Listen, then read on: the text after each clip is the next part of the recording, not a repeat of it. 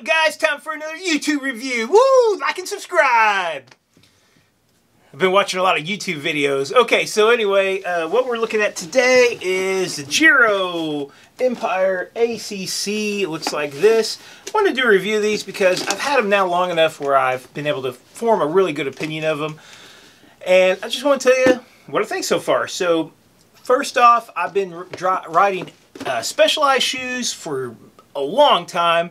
I've gone through 3 pairs. My last pair was an S-Works pair. I had to get a new pair of shoes this season, and in February I started looking seriously at these. At the time I was kind of focused on Criterium, and it looked like I saw quite a few Criterium racers were running these Giro Empires, and so I started looking around for them, and they're really easy to find on sale. I ended up getting these for I think around about $80 something on eBay. First off, what do you get? In the box you get this shoe bag that's pretty much useless, just a waste of plastic because you're nylon. You're never going to use this. I mean, well, I'm never going to use a shoe bag.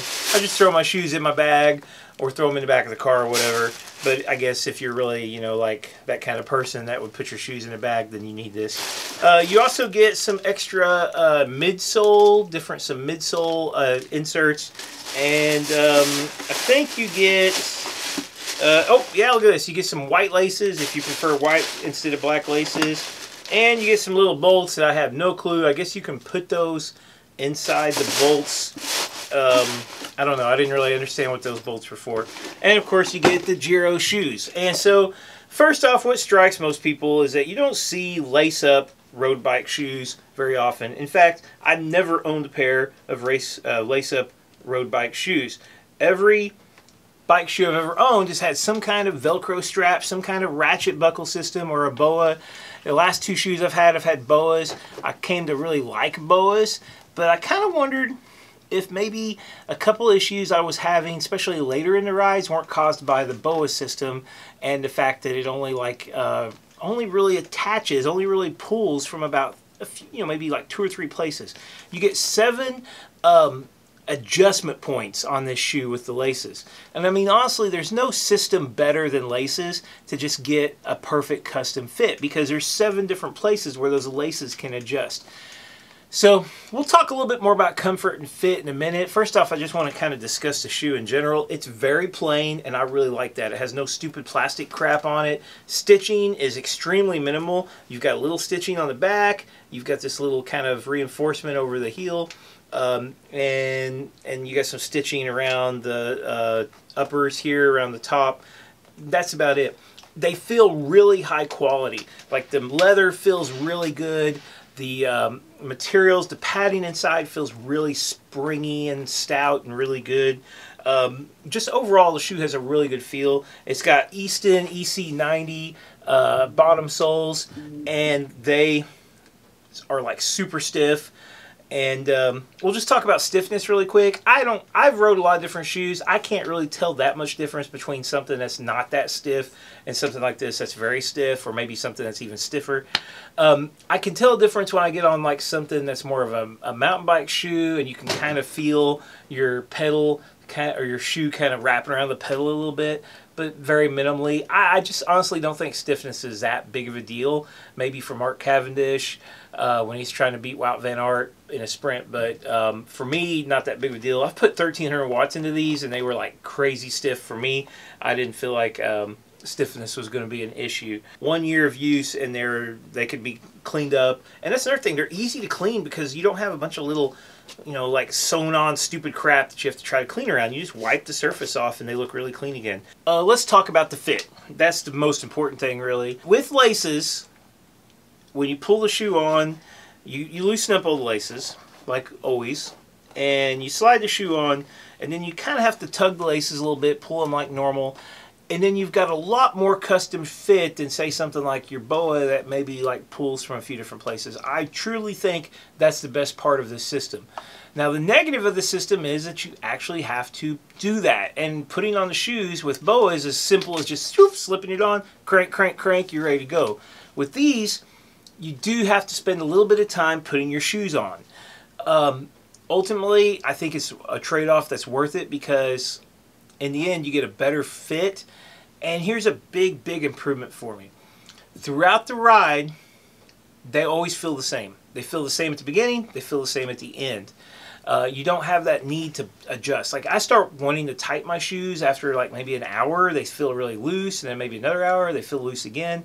I don't know what causes that, but with these, I've never had to do that. They just always pretty much the same. You get them tight, at the end of the ride, they're still tight. Giro sizing is something you need to watch out for because they are just a little bit on the small side. I got 45.5. I usually ride 45s with Specialized. These are a little smaller than Specialized.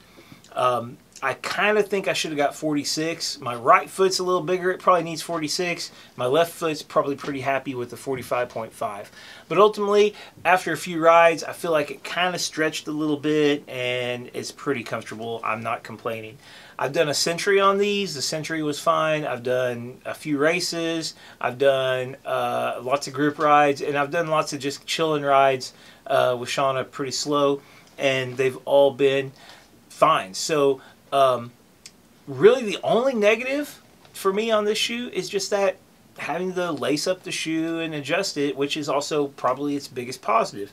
I don't use them for every ride, especially if I'm not that worried about, you know, like if it's a shorter ride, I'll just grab my Boas S-Works that are falling apart and I use them.